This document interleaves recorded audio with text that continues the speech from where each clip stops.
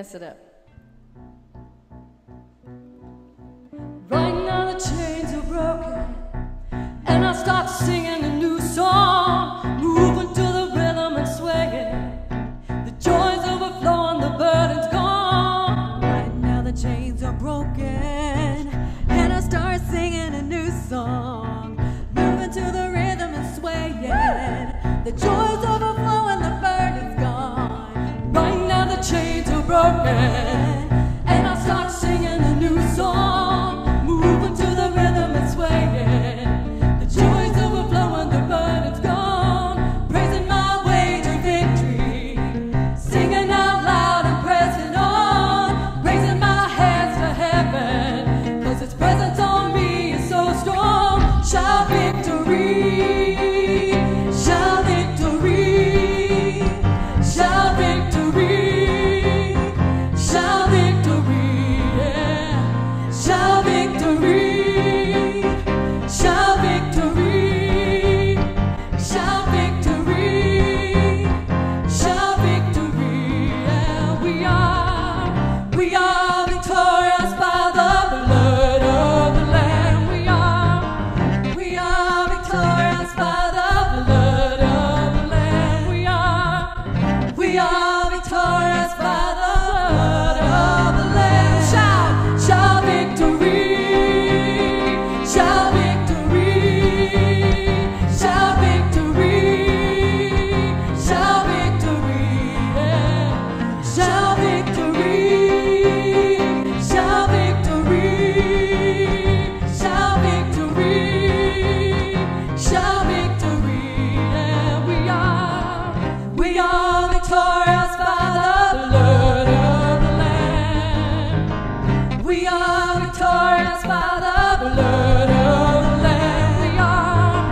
We are victorious by the blood of the Lamb. Shout, shout victory, victory, shout victory, victory, shout victory, shout victory, yeah. Shout victory, victory, shout victory, shout victory, victory, shout victory. Well, on the spiritual side today, we're going to Psalm 32.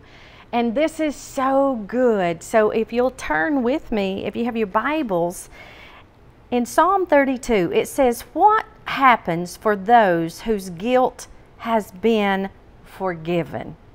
What joys when sins are covered over? What relief for those who have confessed their sins and God has cleared their record." Wow. So in this earthly realm, God asks us to confess our sins, repent of our sins, turn from our sins, and then we have this weight that lifts off of us. So let's go on. "There was a time when I wouldn't admit what a sinner I really was, but my dishonesty made me miserable and filled my days with frustration. All day and night your hand was heavy on me, Almighty God. My strength evaporated like water on a sunny day until I finally admitted all my sins to you and stopped trying to hide them." Isn't that powerful? "I said to myself, I will confess them to the Lord, and you forgave me, and all my guilt was gone." It's just so important that we really learn from this. If you're weighed down and you feel heavy today, it really could be because you have unconfessed sin in your life. Sometimes it's really hard, even past sins, maybe that you've not confessed to the Lord. It's just so important that we do that. We admit sin, we confess it, we get it under the blood of Jesus, and then all that heaviness is just gone from us. You know, the Word of God in 2 Corinthians chapter 2, 2 Corinthians, actually it's chapter 5, that talks about how Jesus laid His life down and He was the one that paid the price for our sins. All we really have to do for complete freedom this day is confess our sins to the Lord, ask Christ into our heart, and live for Him and be in a life of blessing, peace, joy, and happiness. You know, the entire word does come down to that. It's how we live our life. It's our heart issue. It's the choices that we make. And when we mess up, just really confessing and saying, Lord, forgive me, that was so wrong. Say what it was to the Lord, no matter how hard that might be. It's hard sometimes to get that out of our mouths. Just saying what it is that we have done, confess that, lay it at the foot of the cross, and ask the Lord to forgive our sins. And then we can start our day afresh and new, our life afresh and new. And I'll continue on here in Psalm 32. Now I say that each believer should confess his sins to God when he is aware of them, while there is time to be forgiven. Judgment will not touch him if he does this. You are my hiding place, God, from every storm of life. You even keep me from getting into trouble. You surround me with songs of victory. I will instruct you, says the Lord, and guide you along the best pathway for your life. I will advise you and watch your progress. Don't be like a senseless horse or mule that has to have a bit in its mouth to keep it in line. I'll say that one more time because that's good. I'll end on that. Don't be like a senseless horse or mule that has to have a bit in its mouth to keep it in line. Just confess your sins and get it under the blood of Jesus today. Rocky, can you say hi to Auntie Autumn? Say hi.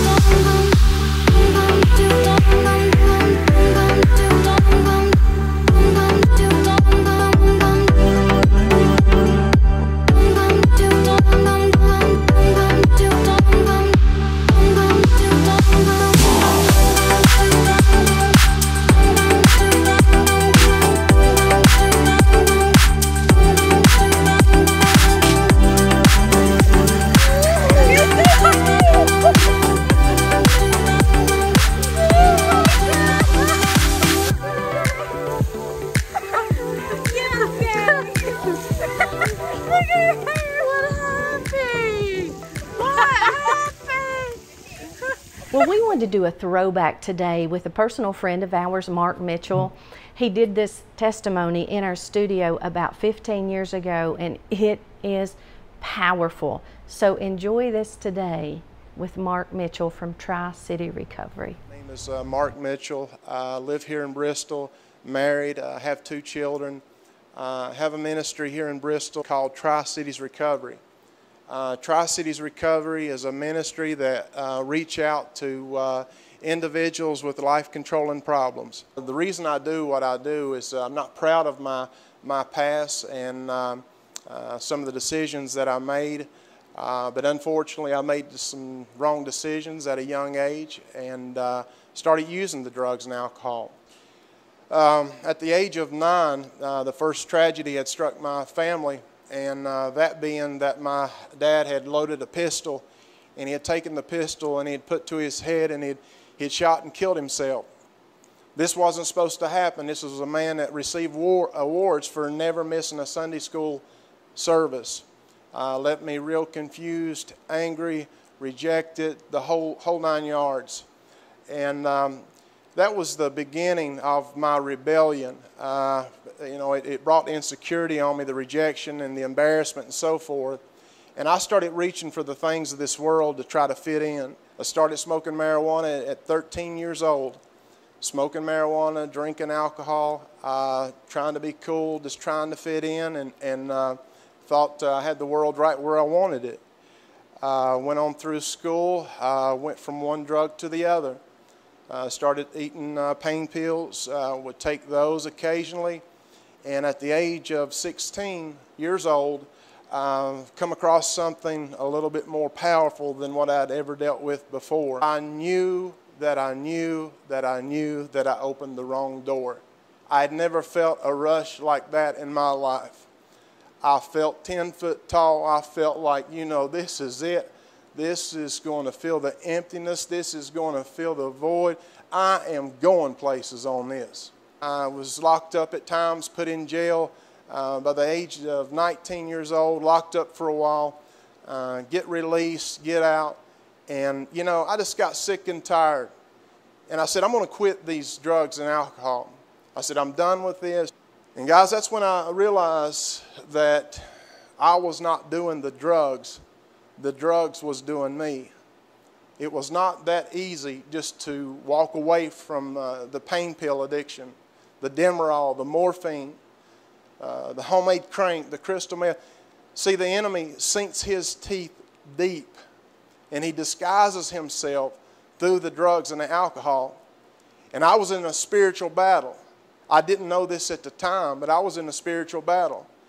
And there's one thing that I know for sure, I know now that I did not know then.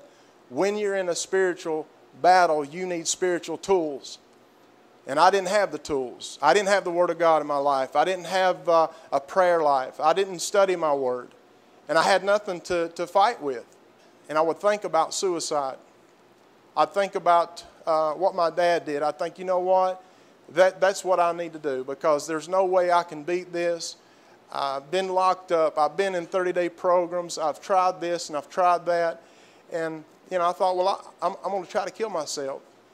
If the devil gets in your head, your body will follow. And it got to the point that, you know what, I'm going to do this. I tried to take my life by jumping through a 2-story window.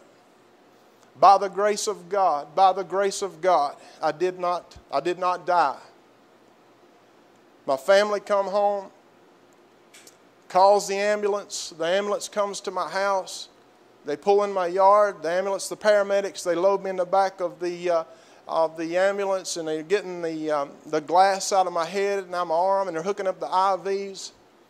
And it was a Christian man that was in the ambulance. And he said, man, you need Jesus. I said, man, I need something. I was broken. I was miserable. And guys, I asked God to save me. And here's the thing. God did save me.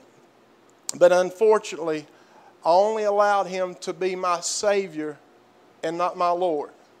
I wanted fire insurance. I didn't want to burn in the devil's hell, but I would take the Savior part. I said, God, you can save me, but you're not going to be Lord.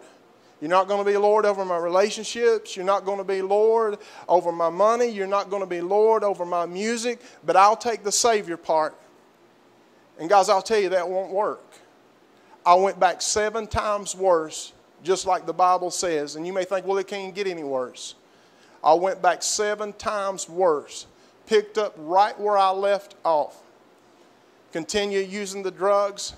Got myself in a relationship. We're using the drugs, we're partying and doing our thing, a job, and I was working with this company, and of course, no doubt, still strung out on the Oxycontin and the Xanaxes, just pretty much whatever you could put in a needle, I would shoot it.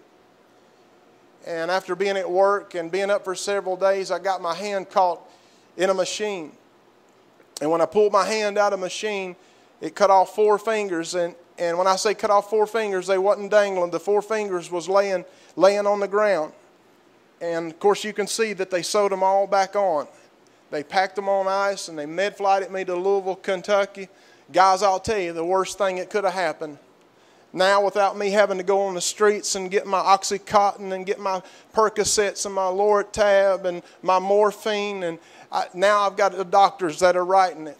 See, sin will take you further than you want to go. It'll keep you longer than you want to stay, and it'll cost you longer than you want to pay. And I pulled this shot up in a needle, and I put it in my arm, and God kept trying to protect me from injecting this in my arm. I would try to get a vein. I couldn't hit a vein. I was all over my body trying to hit a vein, and finally I got to where I could get some blood to register. And I hate to sound so graphic, But when I found the vein, I injected it into my arm.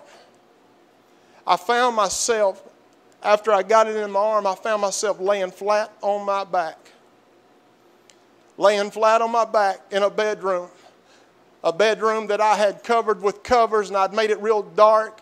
I had put furniture against my door. I had barricaded myself in this place, trying to hide, trying to get away from everybody. And when I found myself laying in the floor, I turned my head to keep from drowning on my own vomit. Don't know exactly how long that I laid there. But I was finally able to get up and sit on the corner of the bed. And I'm not a big enough fool to tell you that I got it all together, and I just pushed myself up. I had people praying for me. Had grandparents, had church, had family members that were praying for me. They put prayer cloths over top of my door. People were pleading the blood of Jesus on my life, just refusing to let the devil have my life. That is the only reason I was able to get out of the floor, and I sit on the corner of the bed. And guys, like I told you earlier, I didn't have no prayer life. And I know there's people that are watching that don't have a prayer life. They don't know any scripture. They don't know any of the Word of God. I did not know any of this. But as I sat on the corner of my bed, the reason that I am in the ministry that I am, and the reason that I'm standing right here tonight to testify, is because all I knew was the name of Jesus. And I continued sitting on that bed. I said, Jesus, Jesus, Jesus. And as I would say the name of Jesus, guys, you could literally feel the darkness. You could literally feel the darkness leaving my room. He is a God of all comfort. And He's the same yesterday, today, and forever. And regardless of what your pain is, or maybe some that are watching, regardless of what our pain is, God knows all about it. God has not forgot about us. God's not walked out on us. He is a friend that sticks closer than a brethren. Amen. Well, wasn't that testimony powerful? Oh my goodness. I'd love for you to go and share this link, with your family and your friends. You can also watch other programs, other 30-minute programs. Just type in on YouTube Encounter 222 and you'll see all the 30-minute programs pop up. But we are so thankful that you've been with us today. I pray that this has touched your heart and just changed you forever. If you're struggling today, I just want you to know that just like God changed Mark, He can absolutely change you. Know that freedom is here for you. You may think, I'm never going to get free from this addiction, whatever it could be. It could be porn, it could be drugs, it could be alcohol, it could be anger, it could be a number of different things. But I just want you to know that just like He changed Mark, and you would never know today, Mark Mitchell is one free man, but he stays in His Word. He knows who set him free. He knows that he's free by the blood of Jesus, and he doesn't take that lightly. He studies every day, and he just stays in that Word, and that's what you'll have to do. But it's such a privilege and an honor to be able to do that and serve our Lord and just live a life for freedom, joy, peace, happiness. You can go through your day with complete peace, the peace of God. And the Word of God says the joy of the Lord is our strength. It says rejoice in the Lord always. And again, I say rejoice. Our day should be filled with victory, not struggle, struggle, struggle, struggle, struggle. So whatever area you are struggling in today, get that thing under the blood. Do you know that Jesus became a curse for us so that we could be set free of sickness, disease, and poverty? Oh my goodness, He paid the price for our freedom. May we never take that lightly. Never, ever, ever, ever, ever. So share this with one of your friends today.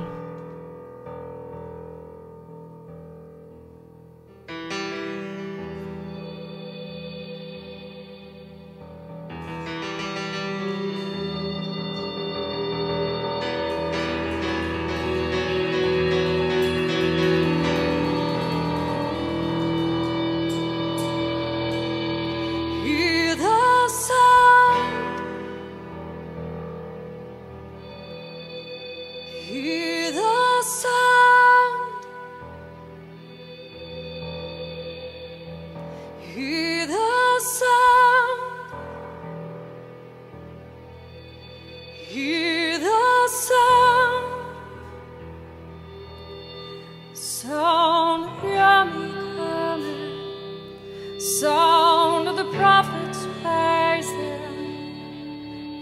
sound.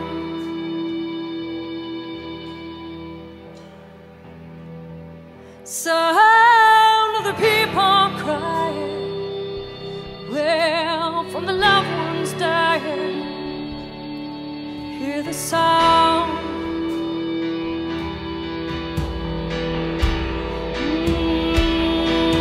Sound of the army coming, sound of the prophets rising. Hear the sound.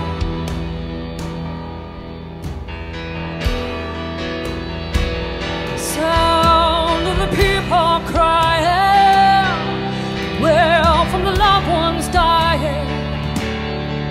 Hear the sound.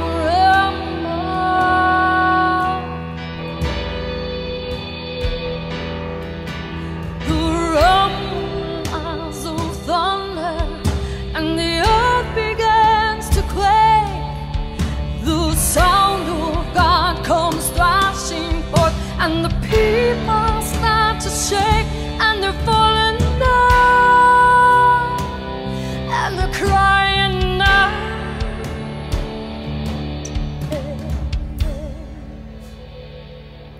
Say, Jesus, you are Lord. You are Lord, mighty King, Holy One, saying, Jesus, you are Lord, mighty King, Holy One. Hear the sound.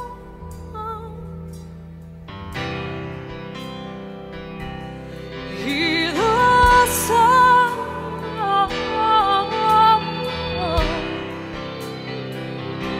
Hear the sound.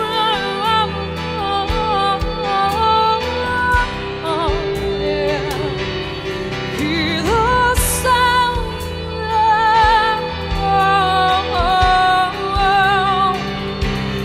Hear the sound.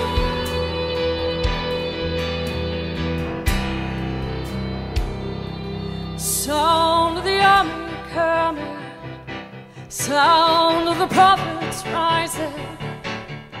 Hear the sound.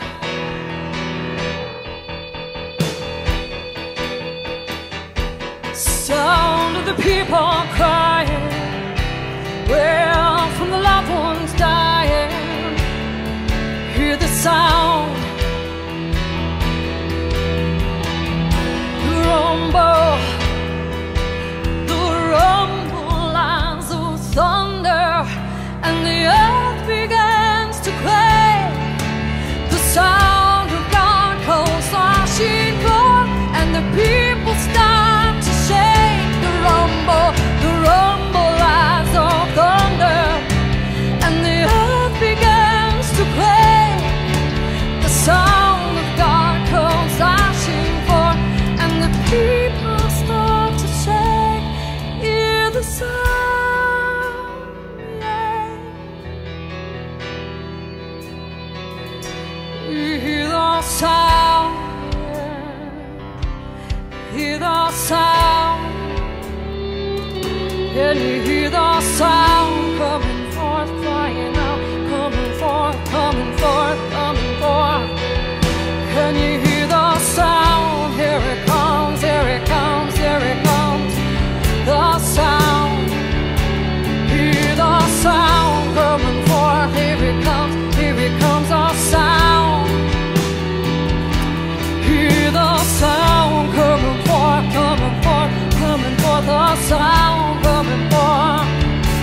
Hear the sound coming forth. Hear the sound, hear the sound, hear the sound, hear the cries, hear the cries, hear the sound coming forth, coming forth, coming forth, coming forth. All over the world, all over the world, the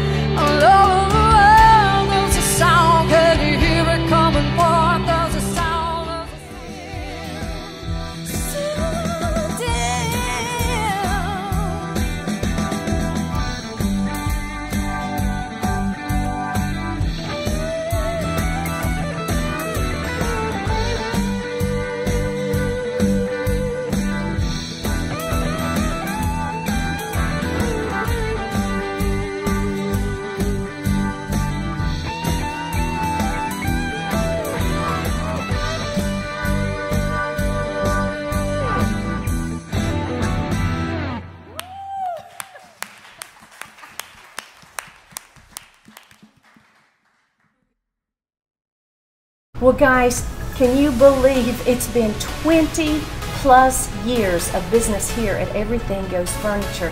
That is amazing. Thank you. We have grown so much and we've expanded, and we've really been able to make a living doing what God gifted us to do. So if you've not visited us, go onto our website or come see us here at Everything Goes Furniture. And God bless you.